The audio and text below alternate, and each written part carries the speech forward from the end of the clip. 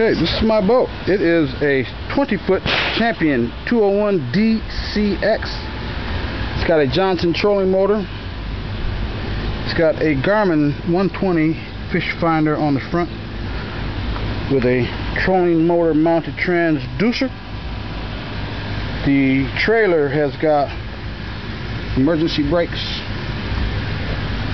It's got a spare new tire, brand new.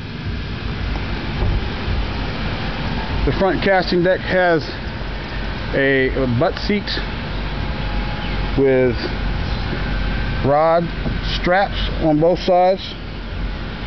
It's got an extension for the casting deck and 3 storage compartments capable of handling 7-foot rods.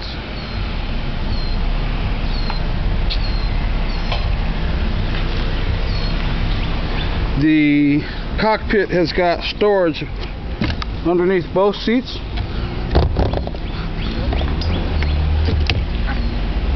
And in the center there is a cooler. On the console there is a brand new Garmin 250C fish finder. There is an air guide compass. There is a Lowrance flasher. All gauges work: bilge pump, aerator, lights, navigation, fuel, speed, trim control, all functioning. The throttle, horn works. The rear casting deck has got dual live wells. There's one over there, both functioning.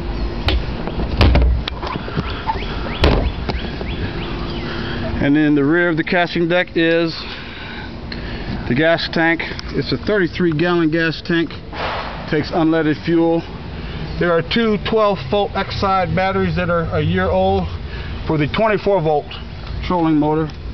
There's a starting motor, and there is a onboard battery charger. The power behind this bad boy is a Johnson GT200 V6.